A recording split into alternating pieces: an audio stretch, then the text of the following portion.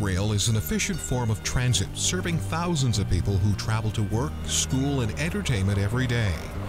Baltimore's 29-mile system extends from Hunt Valley in Baltimore County to BWI Marshall Airport in Anne Arundel County. Daily commuters and visitors have embraced this system, which conveniently connects them to locations like Oriole Park at Camden Yards, the M&T Bank Stadium, home of the Super Bowl champion Baltimore Ravens, and employment centers in Baltimore County, Baltimore City, and Anne Arundel County.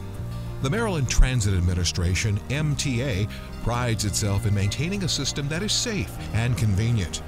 One of the most important aspects of the system is the vehicles that carry riders to their important destinations. Light rail vehicles are quiet, safe, and comfortable because of the work that is done to maintain the vehicles at Central Light Rail Operations and Maintenance Facilities. This tour will allow you to see what happens inside this very important aspect of the transit system. While planning continues for the facility specific to the Baltimore Red Line, this virtual tour focuses on existing facilities in the Baltimore area. It is important that the light rail vehicles are properly maintained for the safety of our riders, employees, and for the overall efficient operation of the system. We want our vehicles to arrive on time and operating efficiently. Light rail trains make thousands of trips per day, and like any other vehicles, regular maintenance helps to prevent breakdowns. This is the critical work that happens at the operations and maintenance facilities. Baltimore's newest facility was opened in 2003 at the Cromwell Station in Glen Burnie.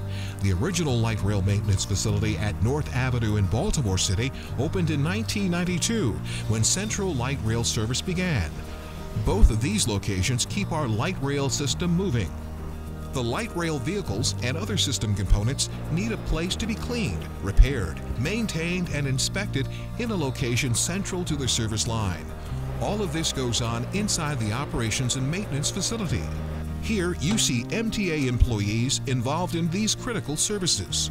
Repairs and routine maintenance happen daily. Vehicles are inspected weekly. They are also washed regularly. Additionally, the repair and maintenance of system repair vehicles are handled at the facility. These vehicles not only travel the track to service light rail cars, they also support the maintenance of overhead wires and the track itself. And again, all of these vehicles, the actual cars persons ride on, and the maintenance vehicles are thoroughly maintained inside the operations and maintenance facility. While vehicles are stored outside, even when they're on, they are quiet and produce no pollution at all. Inside the building, a high ceiling allows employees to work on the roofs of the vehicles. And because the facility operates 24 hours a day, 7 days a week, lots of windows allow ample natural light. And again, because the largest percentage of the work happens inside, noise is kept at a minimum. The work that goes on inside the facility is virtually invisible to the surrounding community, but critical to the operation of the system. Operation and maintenance facilities are designed to blend into their surrounding communities.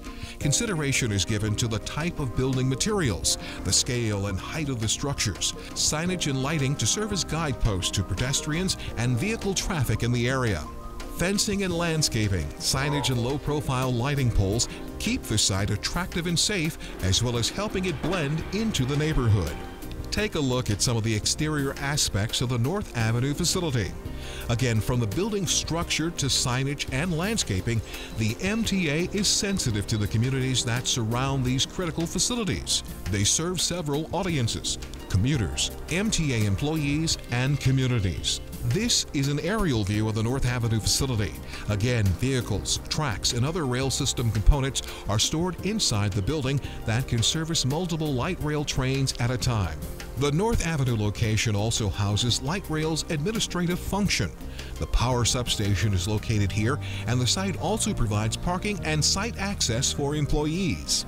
The MTA must provide quality maintenance service for light rail vehicles and respond quickly to train and track problems, thereby improving reliability and reducing downtime. A quality operations and maintenance facility helps the MTA achieve this goal.